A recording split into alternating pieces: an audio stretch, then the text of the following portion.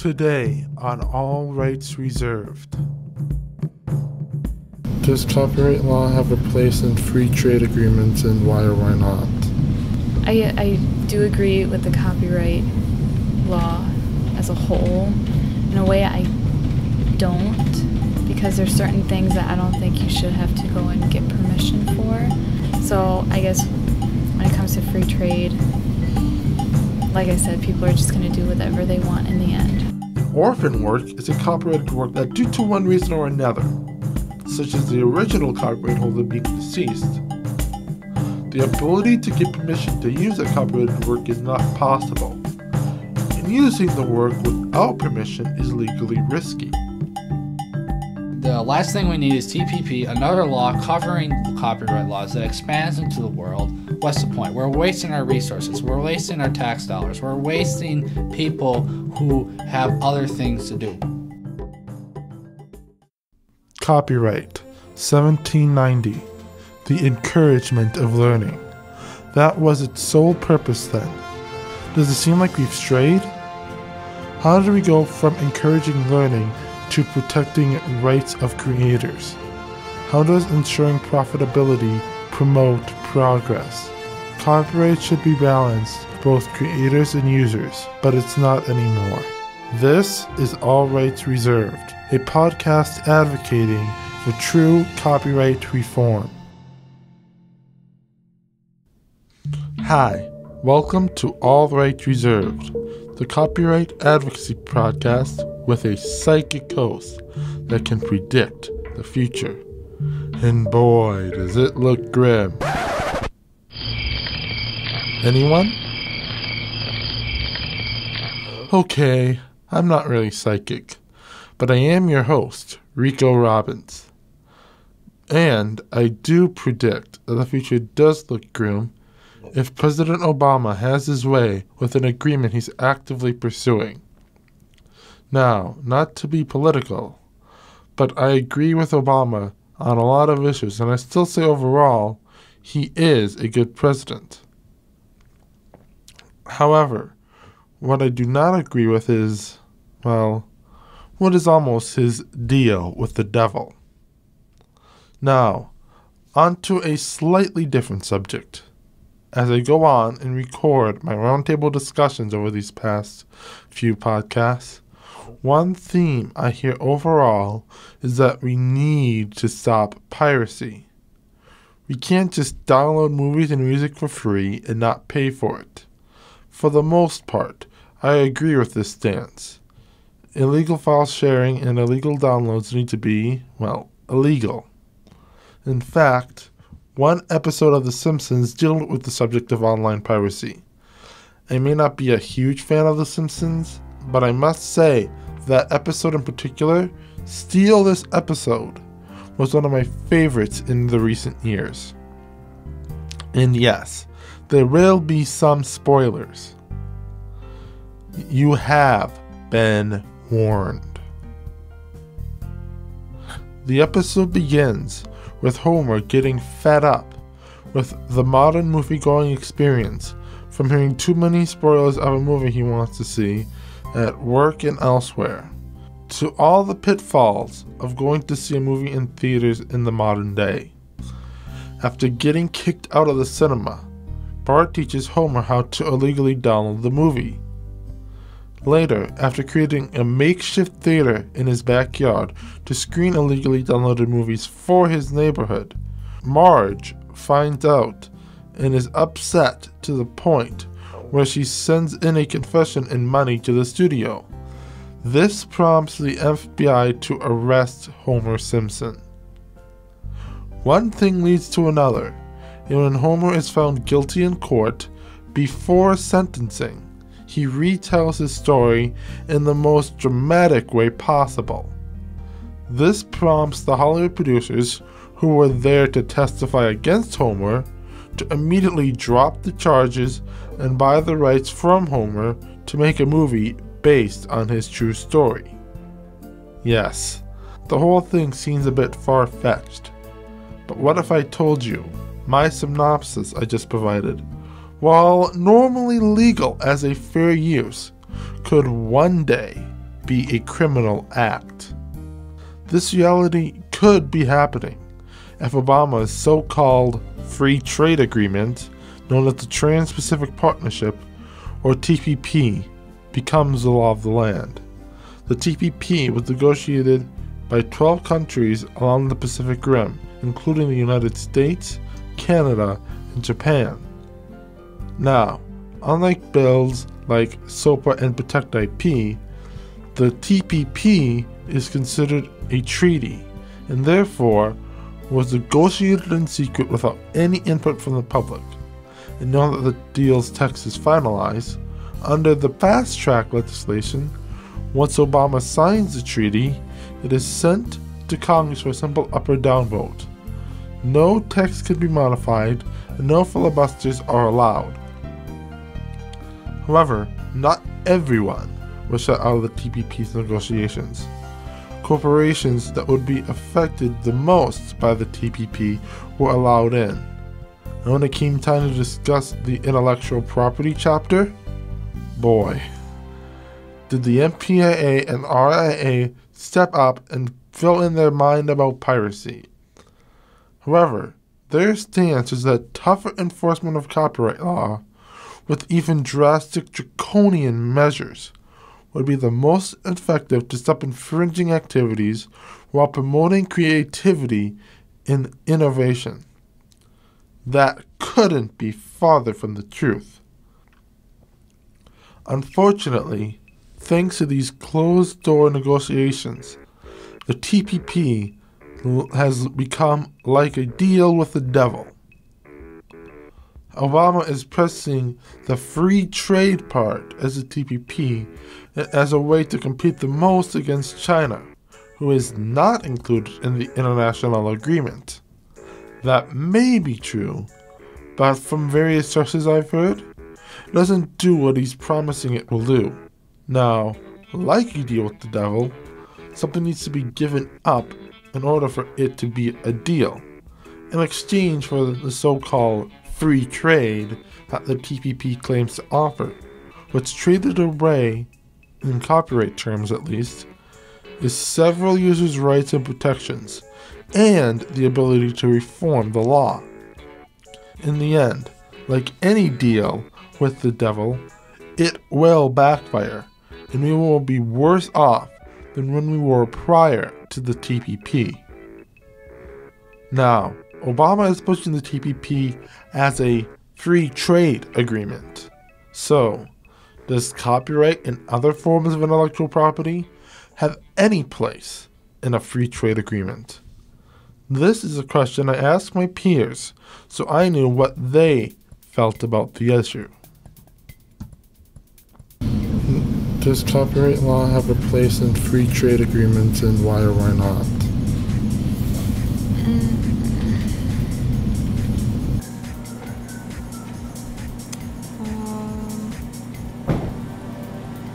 I'm not sure.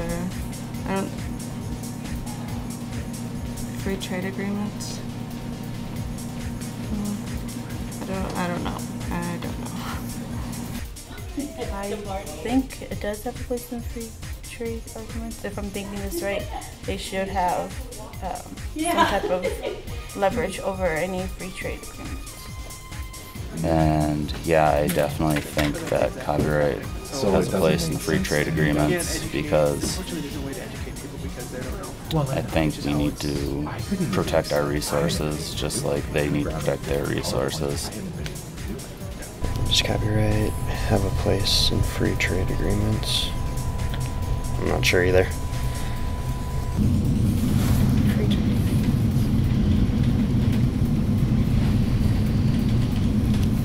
I guess I'm not really sure.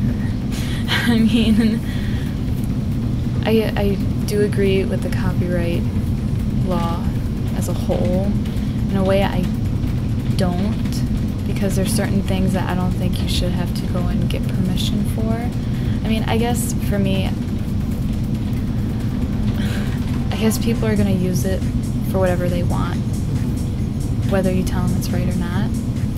So I guess when it comes to free trade, like I said, people are just going to do whatever they want in the end.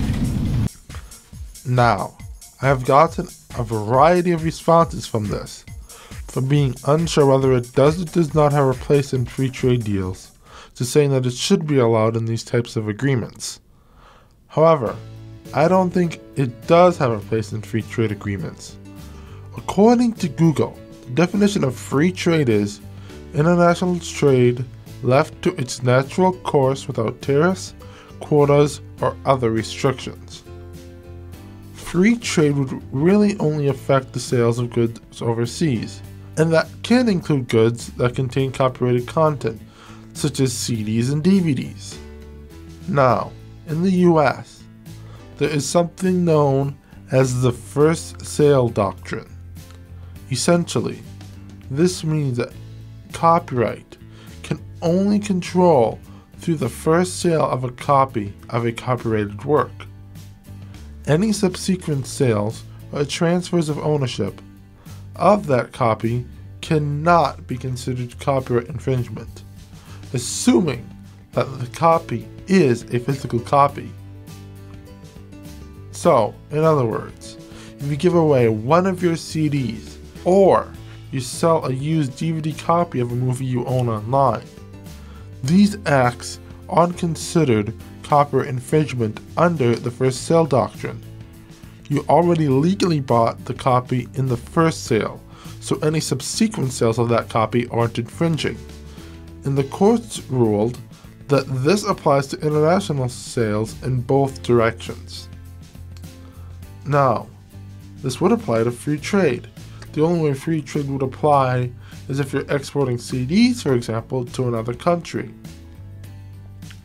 The only way copyright infringement could occur would be essentially equivalent to mail fraud, or opening up packages of CDs to steal a copy of the CD to upload it online. And if you really want to stop the control of bootleg or other illegal copies of things, again, the only way it could really be enforced in a free trade situation is through what I would consider mail fraud. Adding restrictions to exports or imports to stop copyright infringing goods from entering or exiting the country essentially makes it no longer free trade. Inherently, copyright has no place in free trade agreements. Free trade and copyright law are simply incompatible in every sense of the word. Now, on to the TPP. The text is published in all countries a part of the deal. It consists of over 25 chapters on a wide range of issues, from labor to dairy regulations. When it comes to the intellectual property chapter, I'm convinced to compare it to SOPA in several ways.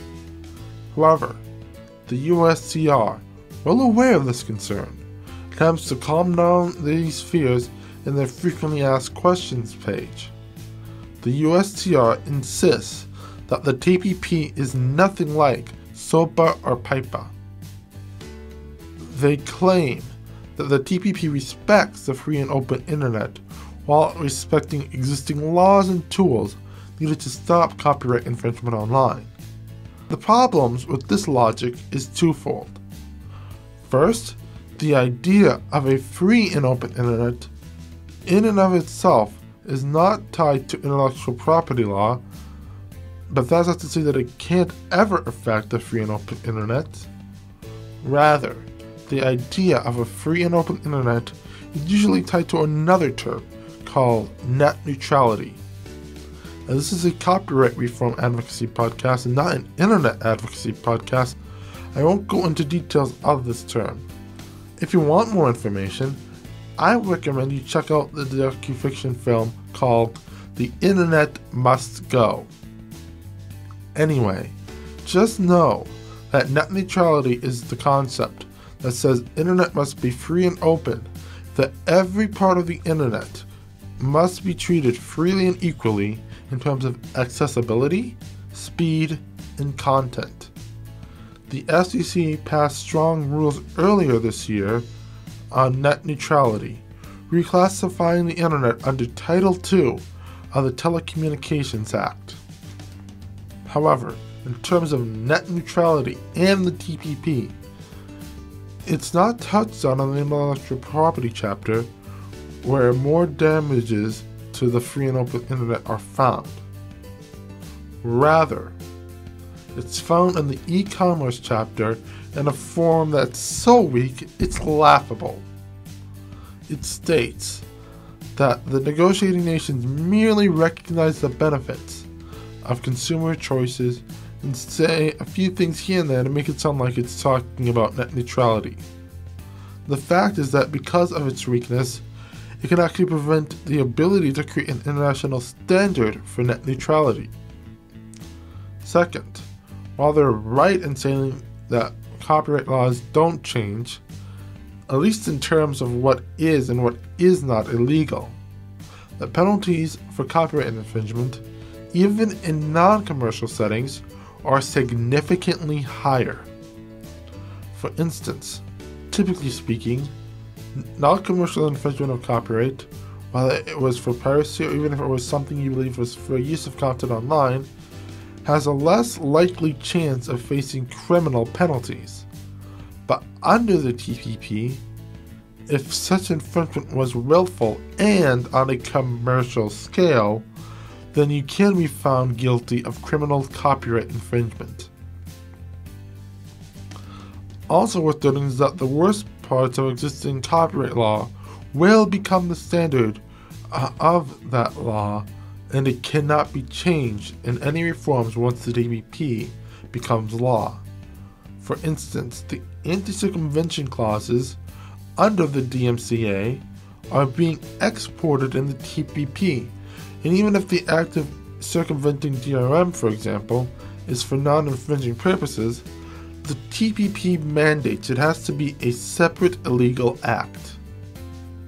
In fact, even if Congress wants to do away with this part of the law, but the TPP is in effect, they will be unable to make legislation to remove anti-circumvention provisions of the DMCA. Also, even though there are a few pro-user parts of the TPP, the balance is only the surface appearance.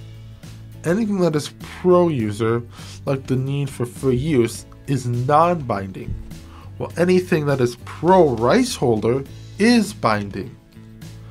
This means that other nations would be able to create the most unbalanced changes to copyright law and still be in good standing with the TPP.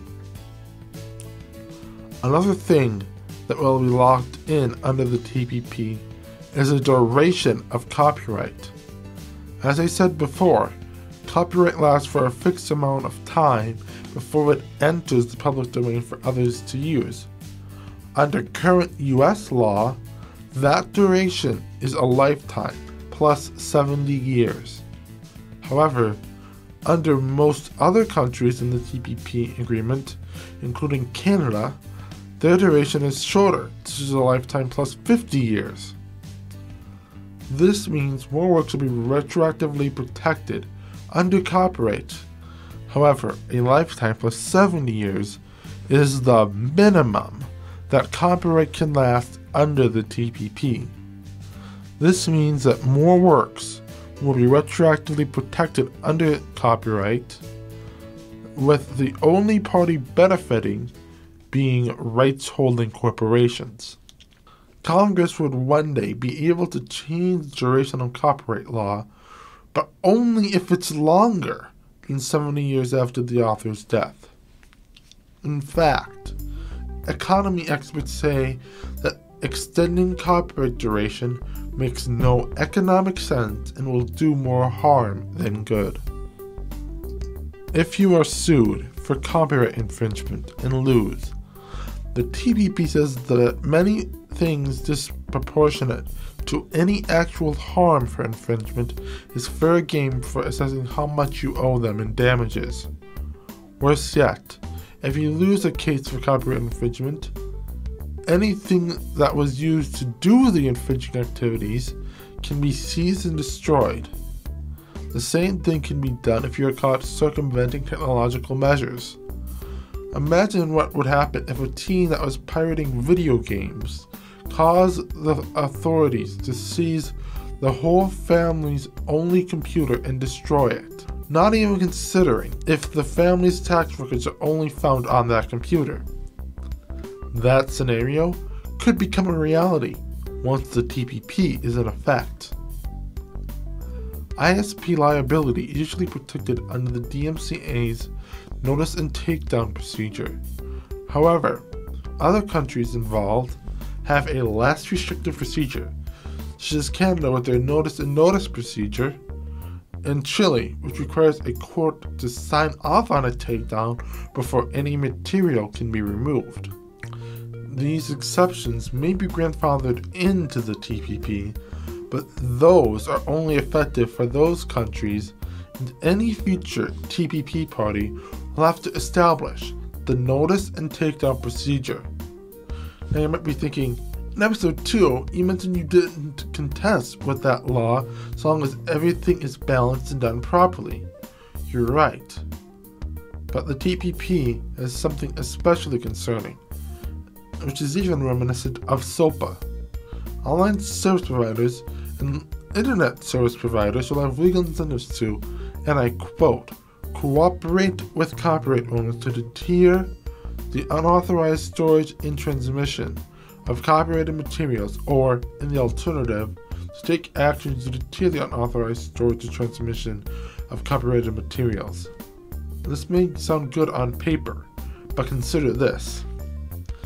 Even though the TPP does have a clause allowing penalties for acts such as misrepresentation under the DMCA, it's safe to say that this clause can't be used to reward service providers for removing content that is legally allowed under fair use, and they are in fact not liable for doing so under the TPP. Even outside of the intellectual property chapter, the TPP has something that can endanger fair use. This is something known as an investor-state dispute settlement, or ISDS. The ISDS would essentially allow any international corporation to sue a nation's government if a law there is infringing on their profitability. The ISDS procedure allows a movie studio that has international offices the ability to sue the US government over fair use.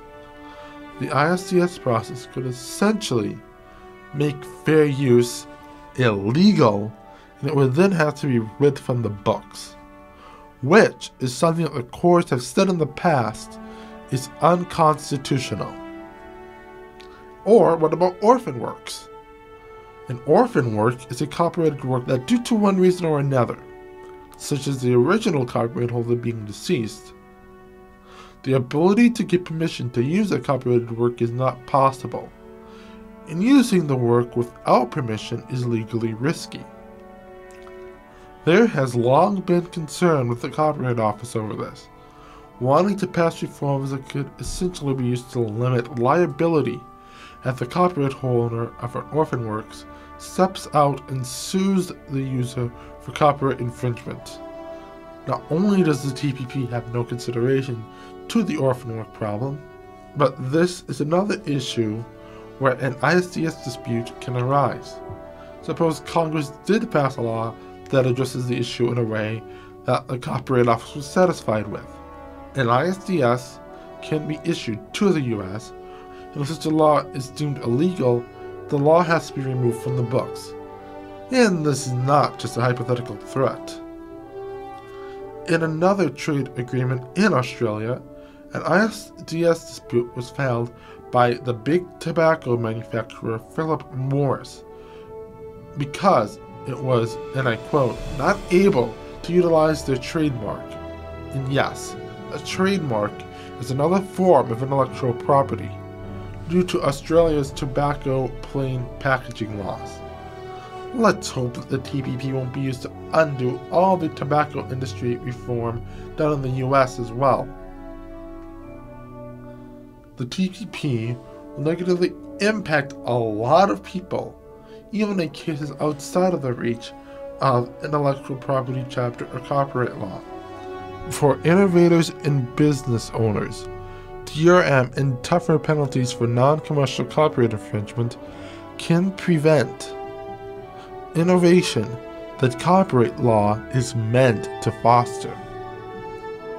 For libraries, museums, and archives, the TPP's restrictive copyright regime and potential extension of copyright duration will make it harder to preserve copyrighted works.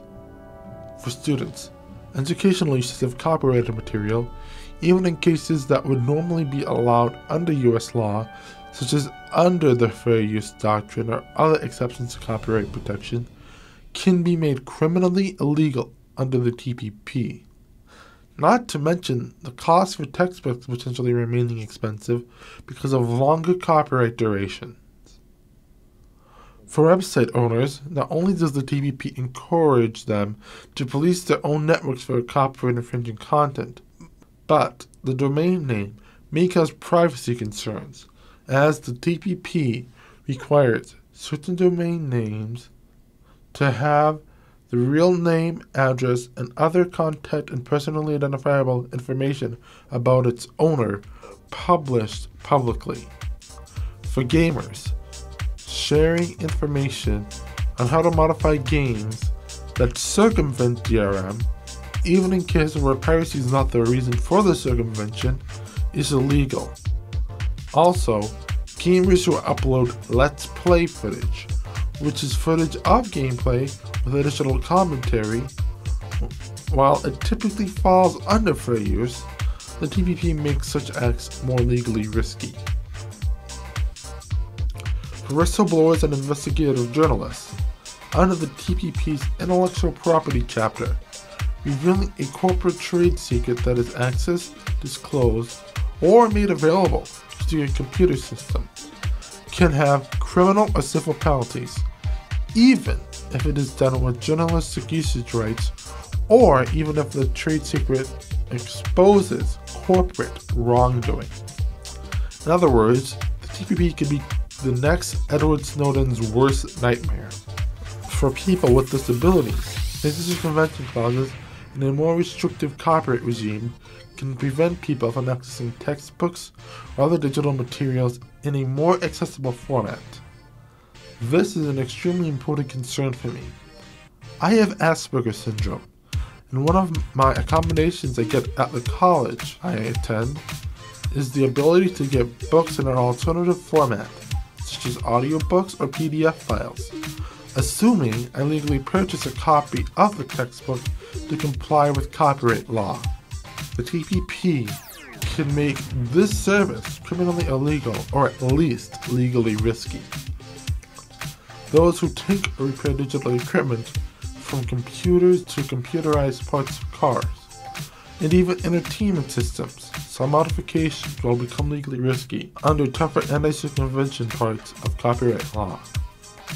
Those who make open source software would be able to create license requirements to keep them open source, because the TPP makes it illegal for countries to require software to be imported under open source licenses. Last, but certainly not least, not only could anime, cartoon, and movie fans be made criminals for their fan-made works online, even if it's allowed under the Fair Use Doctrine, but cosplayers could also be found to be criminals due to the copyright and trademarks of the works being cosplayed. Keep in mind, Obama wants this to be all passed under a free trade deal. Sounds a lot like it, right? As you can see, the TPP is just as toxic, if not more so, than the Stop Online Piracy Act. But it's not just the general public who doesn't want the TPP to become law. Several politicians are opposed to the TPP, including several presidential candidates. Can you believe that out of all the things they would agree on, Democratic presidential candidate Bernie Sanders and Republican presidential candidate Donald Trump agree on opposing the TPP? But enough of politics. I think it's time for a roundtable discussion to get going on this topic.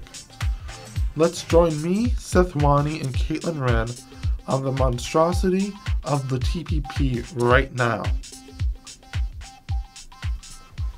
Okay, so we're in our roundtable discussion now, and we're going to start with general thoughts on the TPP, or Trans-Pacific Partnership. Any thoughts? Well, I honestly don't know much about the TPP because I don't have enough time to look at it, and I even asked my dad about it. He doesn't want to get into it. But all I know is that Barack Obama wants to pass it to 11 different countries, and for quote unquote to be fair with other countries in that. And personally, I say it's a bunch of crap to do it, because why make everybody fair? Because you're in the United States for a free country. You go to China for a reason. You go to Russia for a reason. You go to Hawaii for a reason. And if you make countries all fair in the same way, or TPP, etc., that's just the stupidest thing on the face of the planet, to be able to be safe and be the same all the time and whatnot. Because World War I, World War II wasn't fair. That's just the plain it. The reason we have wars is because it's not fair, and that's why America is the way it is. It's a free country for a reason. So with that, I'll be on TPP, where if you want to ask the question of where do you stand with it, I am totally against it. I think it should not even exist. Why are we going to different countries saying, hey, shake our hand, we'll do something fair and nice and be all the same thing? Why do that? That doesn't make any sense to me. Seth knows way more than I do about this topic. Well, that too, I mean, and copyright, the copyright should be the same in all other countries. No, it really shouldn't be. The reason why every country is because of a country is because of its different beliefs, different things, different ways to do it. China's a communist country, or I think China's a communist country, right? Yeah, it's communist. Yeah, China's a communist country for a reason. Same way we are a free country for a reason. Every country has a reason to be its country in itself. To make things fair and justice, that's just crying, I don't have my way, let's have it this way. That's just a bunch of bull, honestly. But you know, that's my opinion.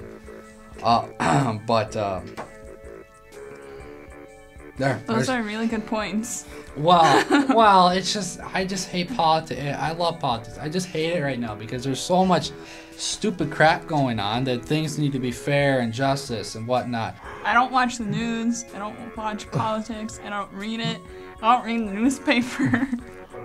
Okay. I just like entertainment.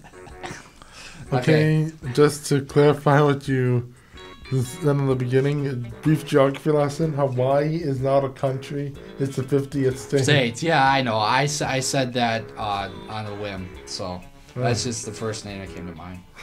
I know you sort of touched on this before, but should copyright duration, as in like the length copyright lasts, be expanded in other countries so that it matches the US copyright duration? Nope. Any further thoughts? Nope, because we're not playing fair, and they shouldn't play fair.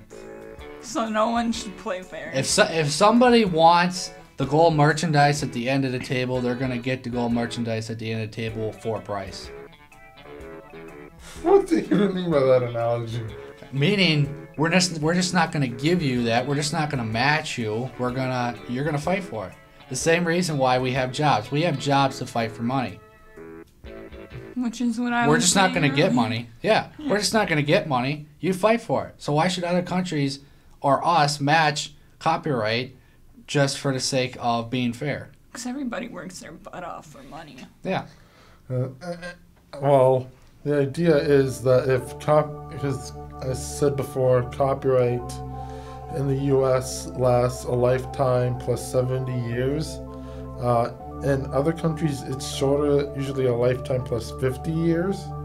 And what the TPP would do, if it does go into effect, is it would make the other countries make the minimum be the duration of a lifetime plus 70 years, just like the U.S. has it. So, and even though economic experts say that makes no sense, he's still pushing for it.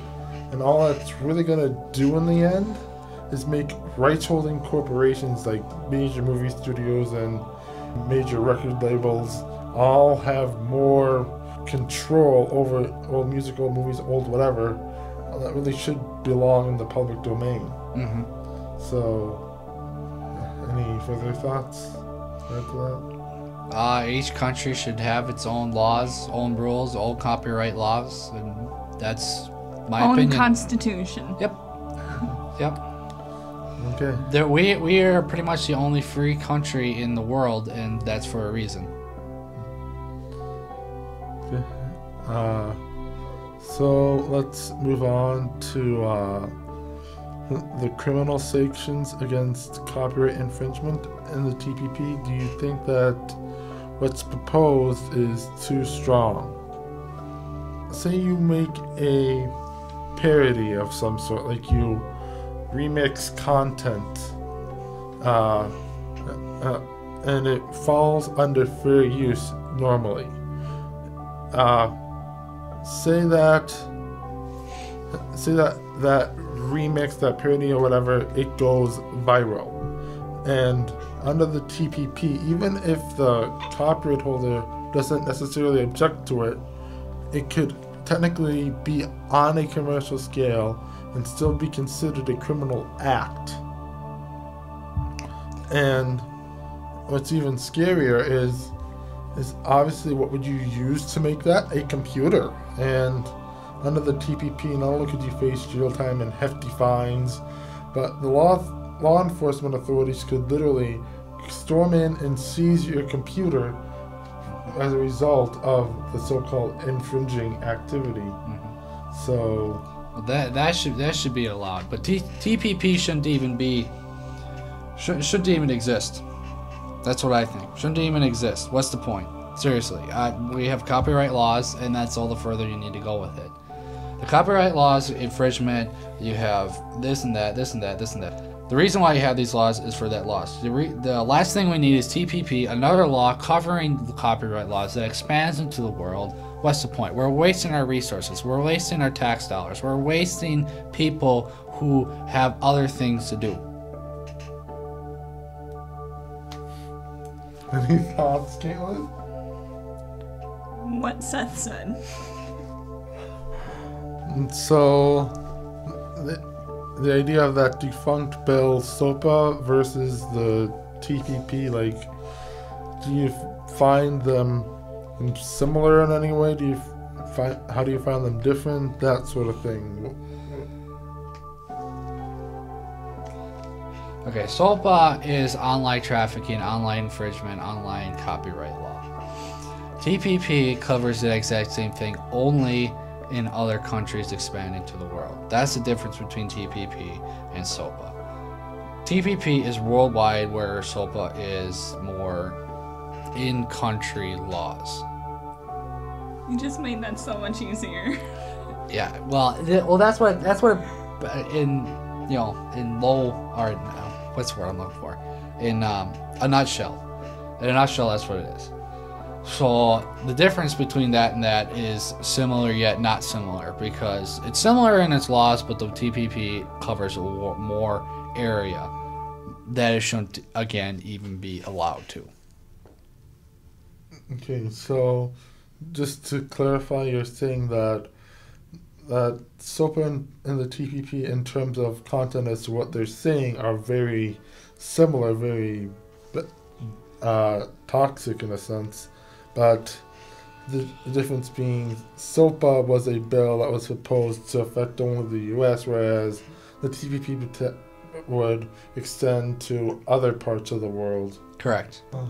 Okay, SOPA and TPP are similar, yet TPP covers more area. What are your thoughts on that?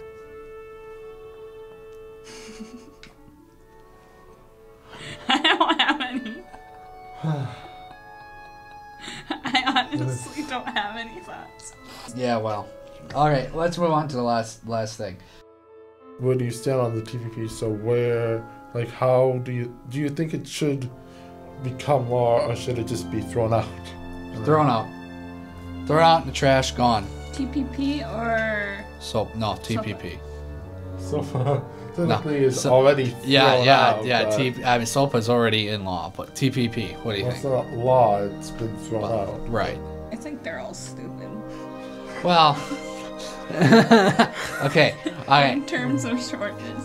TPP should not be around. So, anyways, TPP, gone or not? God. Gone. Why? Because it's stupid. Why is it stupid? It's my opinion. TPP, gone. God diddly do. Gone diddly do. Chaka, gone. Anyway, that wraps up our roundtable discussion. Now, is the TPP even close to a good idea? The answer from me is a big fat no. There's little to no evidence that it will do anything to help free trade or the thing Obama wanted to be ratified for.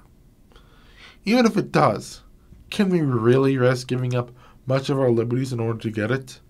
The time to act on this is now. Contact your representatives in Congress. Tell them that you're opposed to the TPP. Other good places to take action against the TPP or find out more information about it are the internet advocacy groups Fight for the Future and the Electronic Frontier Foundation. I encourage each and every one of you to take action against the TPP and push for true copyright reform. Now, last week, I alluded to this being the last episode of All Rights Reserved. However, this episode will be the last episode of this first season. I never really got into what I think should be changed. I just got into the issues that affect what I feel are the bad parts of existing copyright law today. There's plenty more I can cover to keep this going. However, I don't know if or when I'll pick this up again. That being said, I enjoyed hosting the show, and I am thankful for all of my viewers. With that said, that wraps up today's episode of All Rights Reserved. I hope to continue this for another season if we get the chance and the time to do so. Until then, this is Rico Robbins signing off.